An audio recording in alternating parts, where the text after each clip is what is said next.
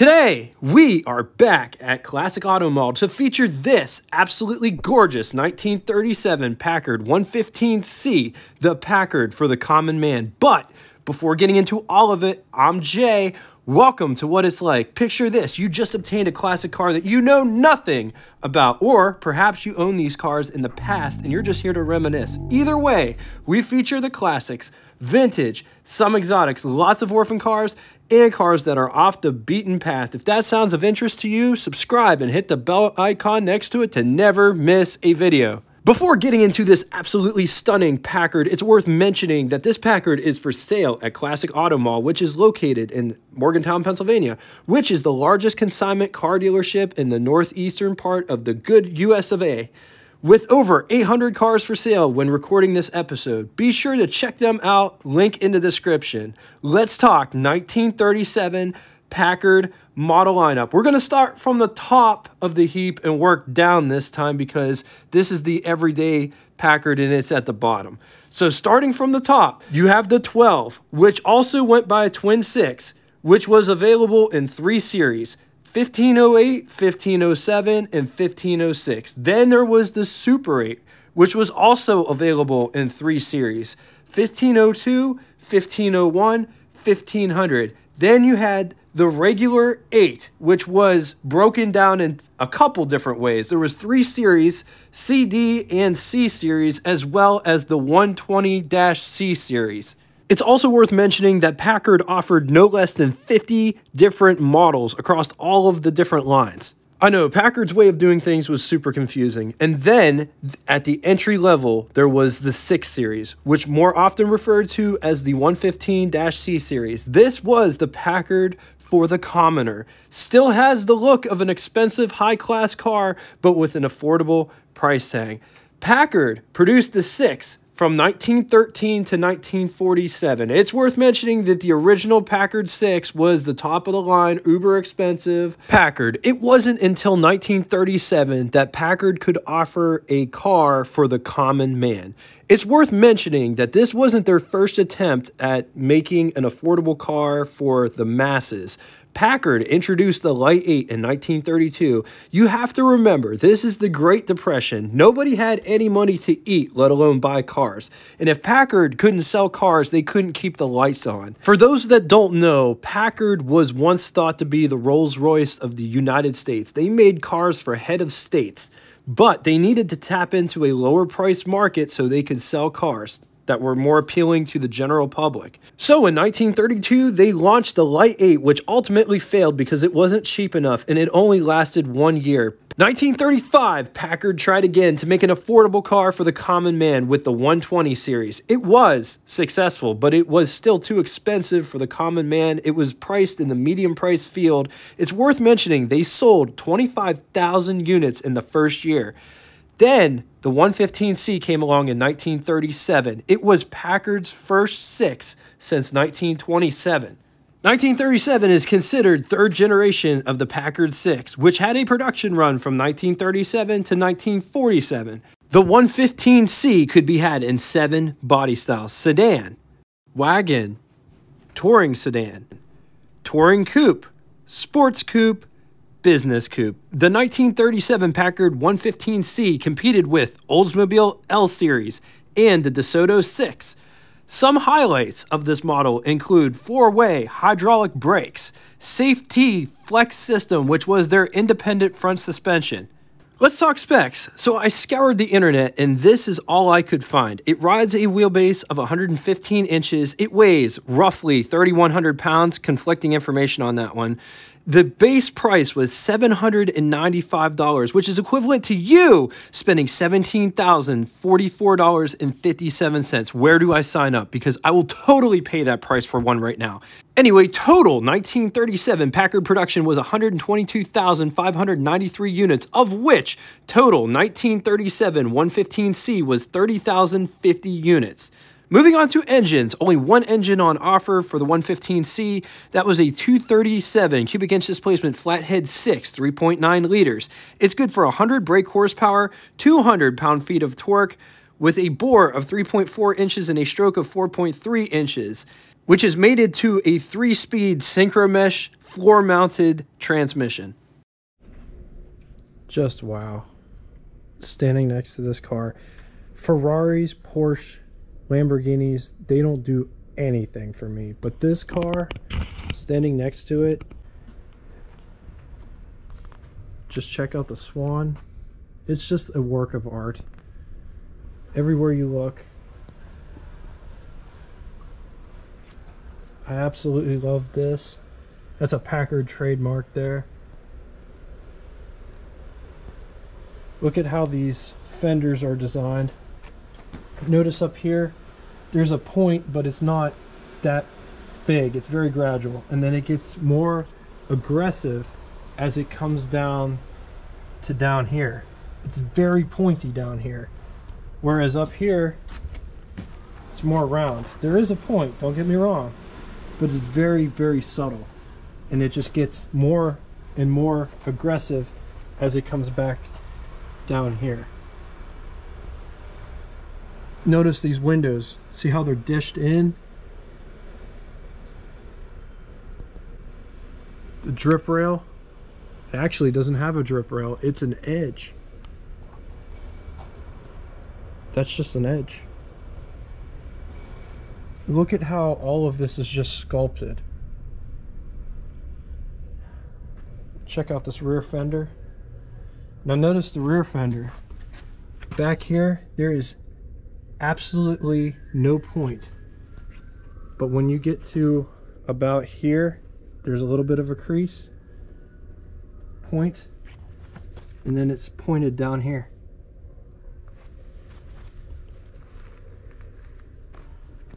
This car is absolutely gorgeous. Coming back to the front real quick, I just want to show you all of this stuff that's going on over here. Just notice how this swoops down.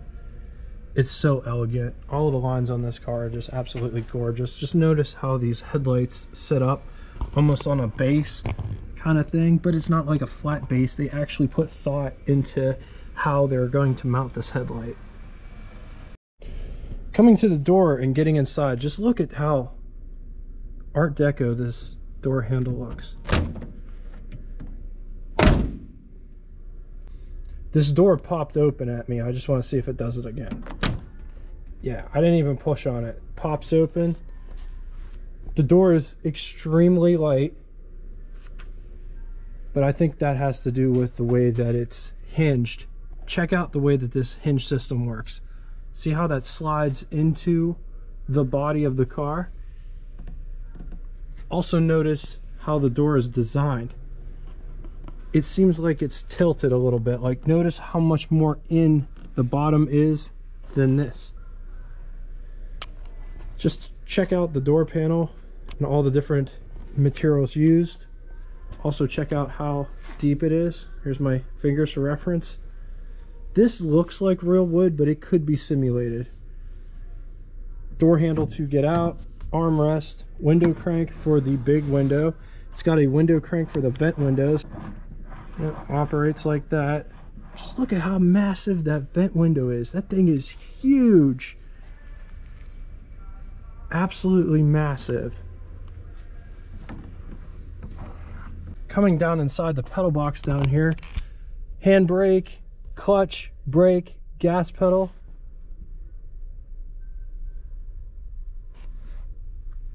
Just take a look at what this interior looks like.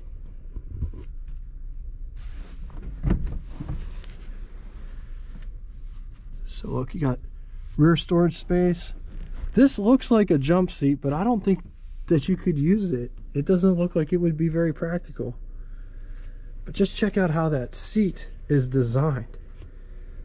I'm not getting back there. There isn't going to be enough space for me to go back there. But I never saw a chair designed like that, like a bench seat. It's a split bench seat. Also, notice how wide the running boards are to get inside of this car. I wear size 12 shoe, and it's up here.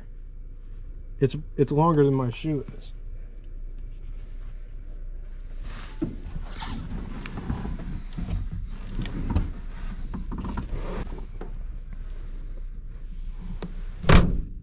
Oh, such a nice quality sounding shut. Check out the A-pillar situation. Check out all of this. It's interesting. Here's what over the hood looks like. Over the hood looks like $1 million view. And that's the best way I could describe it. If I was driving this car, I would feel like $1 million. Here's what first person looks like over the hood. On to the button switches and knobs. Starting on the left and moving right, directly in front of the driver is the speedometer, has odometer inside of it, as well as the bright light indicator to tell you if the bright lights are on. Headlights, ashtray, ignition. Just to the right at the bottom of the dash is the wipers. In the center, there's a nice reading light with a hood, oil pressure, water temperature, fuel, amp meter, starter button, panel lights at the bottom, hand throttle, radio, and lighter. Just to the right, there is a key that is for the glove box lock, and the clock is on the glove box door itself. Here's what under the steering wheel looks like. I wear size 34 pants, so if you're about my size, that is how much space you would have. The steering wheel moves freely. If you wore size 36, it might be a little bit snug in here. Up above, sun visor there, as well as nice oval-sized rear view mirror. There's a sun visor for the passenger. This is what I look like behind the wheel. There's tons of headroom in this car. As such, everybody wore hats back then, and you could definitely wear a hat in this car. This car has a weird feel about it. It's small, it's very cozy inside, but it's a huge car. And that's kind of what it feels like, but it feels so nice. It feels like I'm sitting in the nicest, comfortable, most comfortable chair that I've ever owned in like a pub style setting. It's just amazing. I love all of the, I don't know if it's real wood or if it's simulated wood, but it definitely feels nice in here. I love the steering wheel. Just check out how this steering wheel is designed. I love all the little nubs that it has, the banjo spoke, 3-spoke wheel. Just take a look around at all of the different things going on. There is a dome light up there. There is a light switch for it, but there isn't a light switch for it over here. No, there aren't any coat hooks. This is what visibility looks like out the back window, and I just love the fact that everything has this trim around it. I don't know if it's real, I don't know if it's simulated, but it's a really nice touch. Like, that window's got it, this window over here has it, the windshield has this wood, as well as the driver's side. This interior is so nice. The windshield wipers are on the bottom instead of the top. Generally, around this time period, they would be on top because the windshield cranks out, but I'm pretty sure that this one does not crank out. This one does have the cowl air scoop, which is right here, and it operates like that. It's got 3 settings. That's the highest setting, that's medium, that's low, that's off. So there's an ashtray there. On to the glove box test. Here's our test subject. Here's my hand for reference. Here is the glove box in question. Oh man, just look at that. Look, that is how big that glove box is. It fits in there long ways.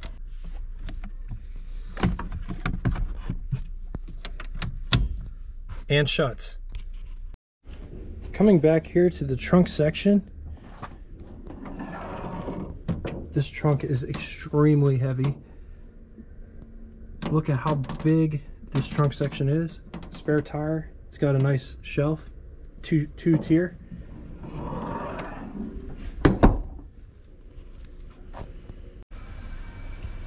All right, so getting under the hood.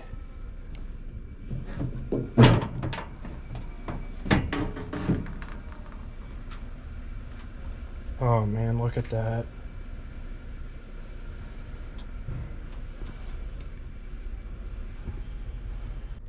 Notice the horns. Look at how they are stacked on top of one another. Generator sits down inside there.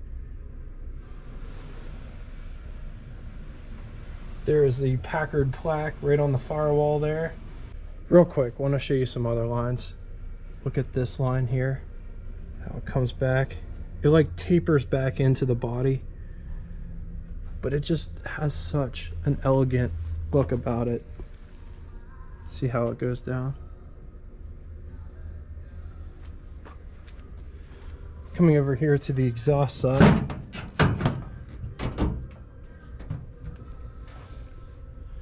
So I just want to mention that notice the carburetor and the exhaust both share the same space. I never thought that that was a really smart idea, because what happens if you leak gas and it hits the exhaust manifold? It's going to erupt, probably catch on fire. But they did it like that for years. I don't know if that ever became a problem. In the comment section below, was that ever an issue?